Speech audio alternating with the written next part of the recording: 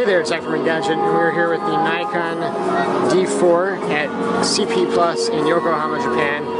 And so I just shot a variety of images here with the D4 at ISOs ranging from the high 4 setting of 204,600 all the way down to 800 ISO.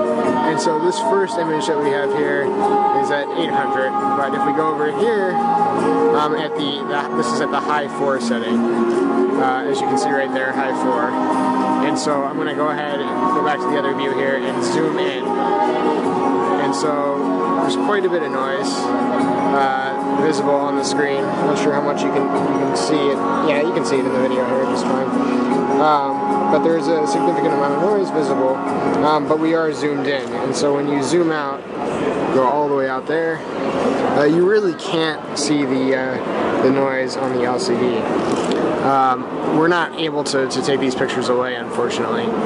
This is high 3 ISO, high 2, high 1, and then ISO 12,800 is here. And I'm going to zoom in here and can't really see much noise at all. So there's some noise visible, but barely any at all. And this is at 12,800. So again, I'll go back over to, I'm going to zoom out, and then over here, image 3 that I just captured, that is at the high 4 setting. I'm sorry, high 3. This is at the high 4 setting. And I'll zoom in there once again so you can see we definitely have some visual noise.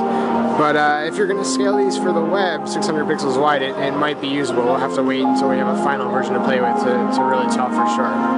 But again, this has been the Nikon D4 at CP Plus in Yokohama, Japan.